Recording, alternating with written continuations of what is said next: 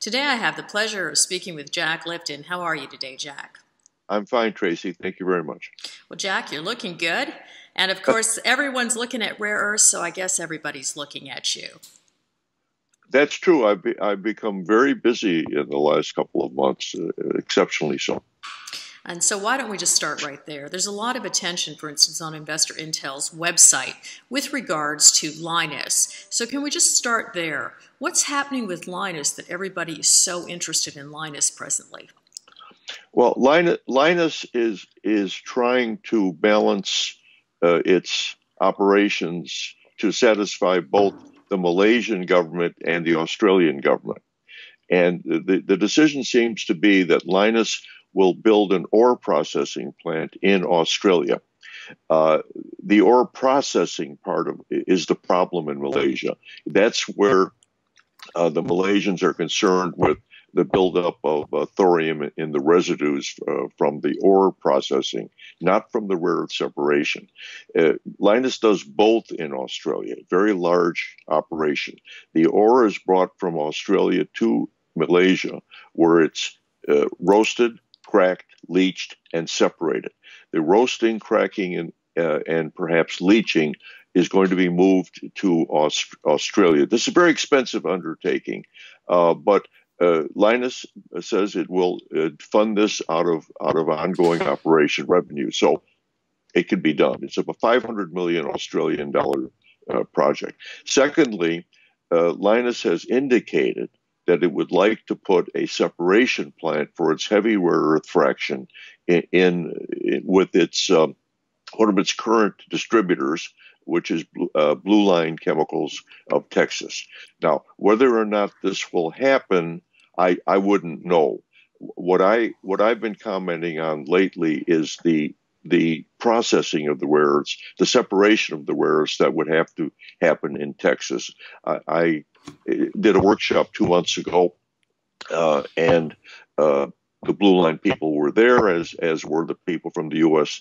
Department of Defense. So this was all discussed. Now, I have no opinion on whether or not this can be done in Texas. Of course it can be done in Texas, but the economics are the issue. The economics are the real issue. And I know that Amanda Lacaze, the CEO of Lynas, has repeatedly said recently that the world needs to understand. She said she has a memorandum of understanding with a company in Texas. That doesn't mean that there's a definite funded plan to build a system in Texas.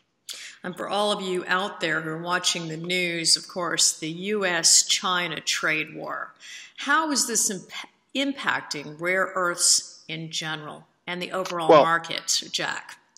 A lot of my friends are calling this rare earth part 2 or version 2.0, but in fact, this is the first real awareness of the Washington gang that there is a problem and that they need to find a solution.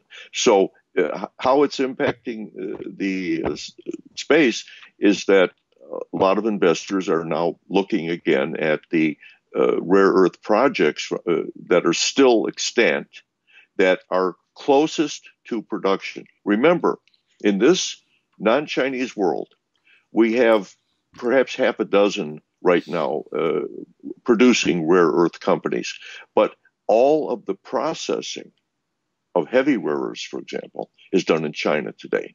And of the light rare earth processing, far and away the largest company, the largest solvent extraction system dedicated to rare earth separation on this planet is in Malaysia, and it's owned and operated by Lynas. In fact, Lynas has gotten approval to increase the capacity of that system to 25,000 tons a year.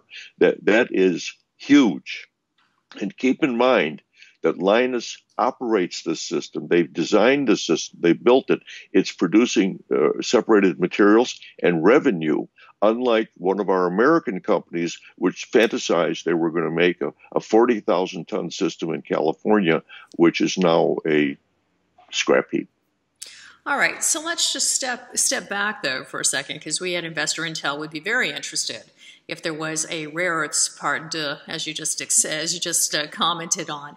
But the Yeah. bottom line is we're not seeing it translate to market price on any of the publicly listed market companies at this time. Is anyone speculating on when we actually will see this translate?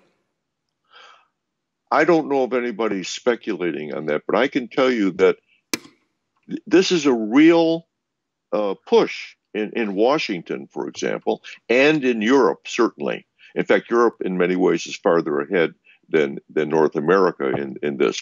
The last time there was a lot of babble about, oh, the military needs this, they can't do without it, it's critical. Nobody, and prices, were skyrocketed and dropped, and the Chinese withheld and increased. All that was going on, and it was, as Shakespeare said, it signified all of the chaos signified nothing, because government actually at that time was not interested in whether or not the supply was secure. They were interested in the battle between the Chinese and Japanese. This has completely changed.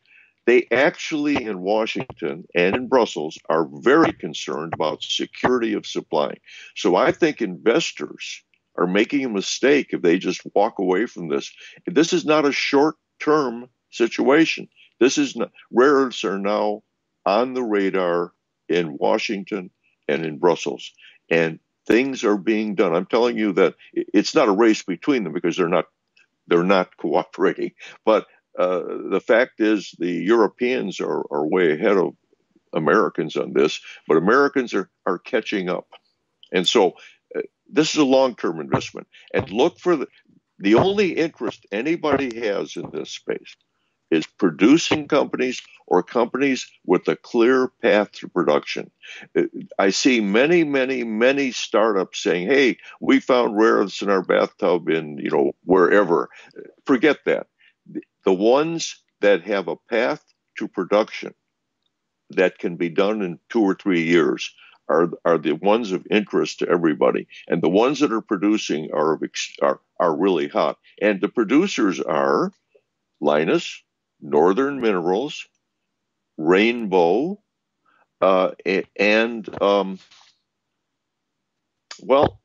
let's say MP, the successor in interest to Molycorp, is producing. It's the largest producer in the non-Chinese world of second largest after Lynas of ore, but that ore is being shipped to China 100%. So even though they're mining out there, it's actually for the Chinese market, for a particular Chinese customer. So they're not being taken into consideration at this point as a supplier until we don't know if they could supply, because perhaps the Chinese have an exclusive. Nobody knows. But Lynas, Northern Minerals, and Rainbow are definitely in production. And at the present time, everyone is looking very closely at them. When I say everyone, Brussels and Washington, my shorthand for the two capitals, they're looking at these companies intently. In fact, MP, the successor in interest to Molycorp, is very much on the radar in the United States, but there's a lot of confusion because of its ownership and because of its customer base. Okay, so let's just jump right in there. Obviously, extraction processes are right at the top of the food chain. And I do believe you have excluded a couple of producers. They're on your list, Jack. But hey, it's Jack's list. That's what I always tell people. Let Jack be Jack.